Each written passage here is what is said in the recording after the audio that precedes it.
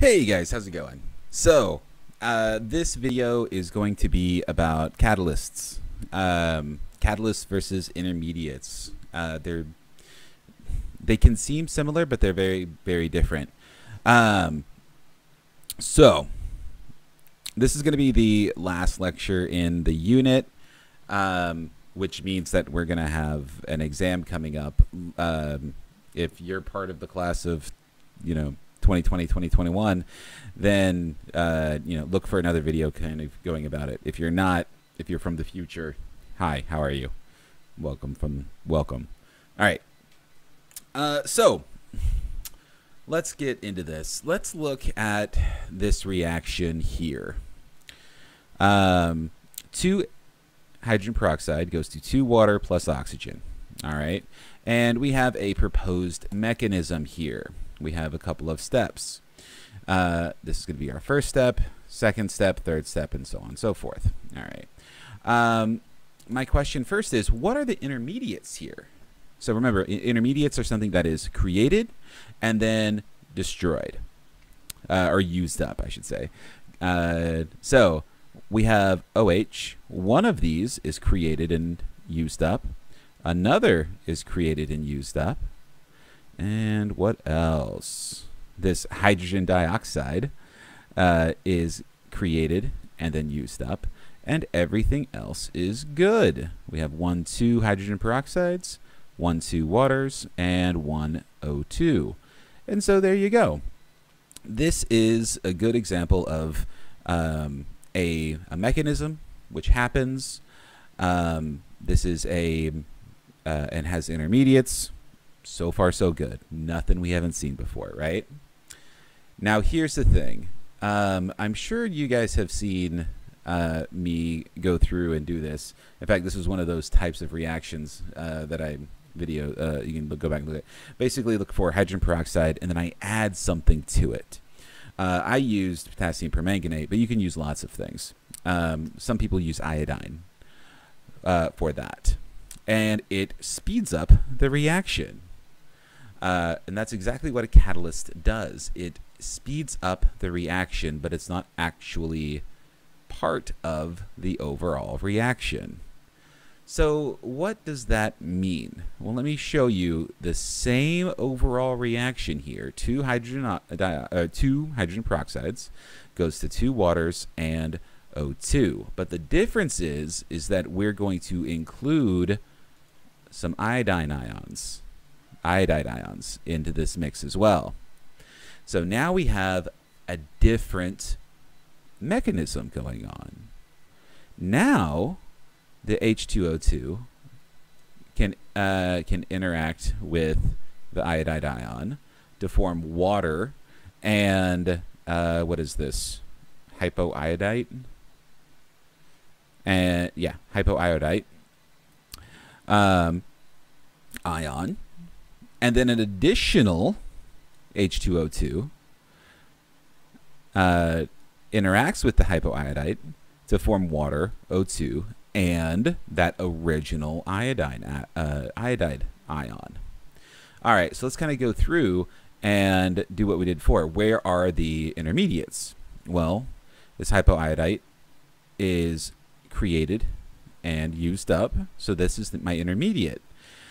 And if you go through and you try and sum these together, we see that the original, this iodide ion here and here is going to get canceled as well. But remember what I said, that a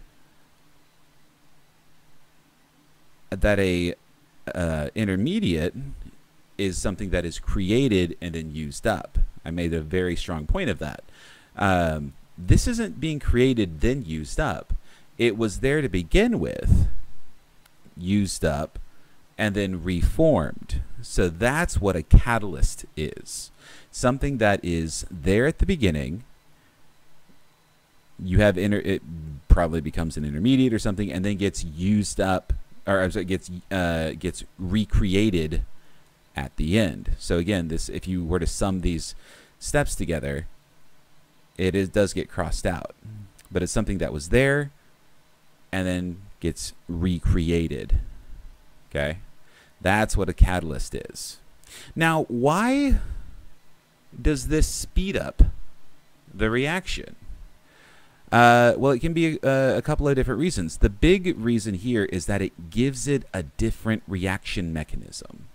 So before, without the catalyst, this was the reaction mechanism.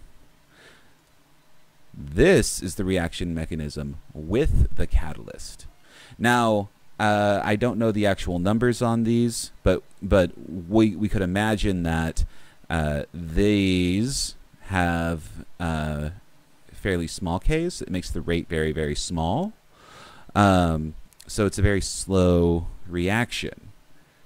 This, the slow step, probably has a very large K, making the reaction go very fast. So that is what's going on. Now, what does this look like in terms of energy profiles? So, as far as energy profiles go, we kind of have two separate paths. We have this path, which is kind of that original mechanism. It has a very large activation complex. And you can imagine that all of these guys up here, all of these transition states up here are something. When you have a catalyst, though, it has a different transition state. And that transition state may be more stable, have less potential energy than this transition state up here. So this is what a catalyzed reaction looks like. What you're doing is lowering that activation complex, or perhaps you're making it to where the those steric hindrances, the orientation of the molecules are put up just the right way. There are some biological catalysts called enzymes. If you have taken AP Bio, you'll know all about enzymes. Or if you haven't taken it, you'll learn a lot about enzymes, which literally that's kind of what they do. Enzymes will hold a molecule in place. That way its orientation is just right with another molecule, and it makes them kiss, pretty much, like a little girl sticking two doll heads together. Essentially, that's what an enzyme does. Another thing an enzyme could do, way that it can lower this activation energy, is give it a place to I should say, how can I put this? Hold on to some electrons for them. Usually whenever you're doing a reaction like this, it's usually like making a bond or breaking a bond. And when you do that, sometimes electrons need to be held somewhere. I need to put these electrons somewhere for a moment and then grab them back. That is something that catalysts also can do.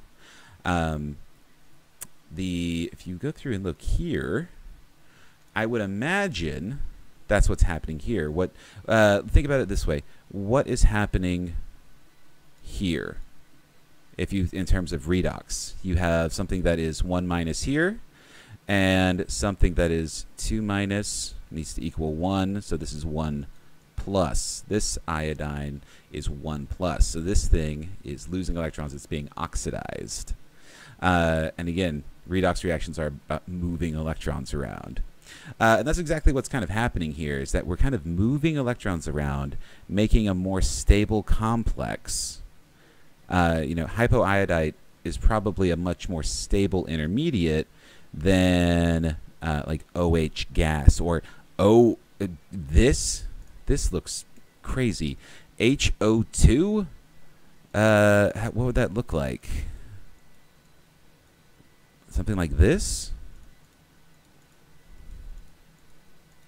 1, 2, 3, 4, 5, 6, 7, 8, 9, 10, 11, 12. 6, 6. We need 2 more. Yeah, something like this. That just looks awful. hopefully you guys are used to this, looking at molecules by now, to realize that that looks weird, right?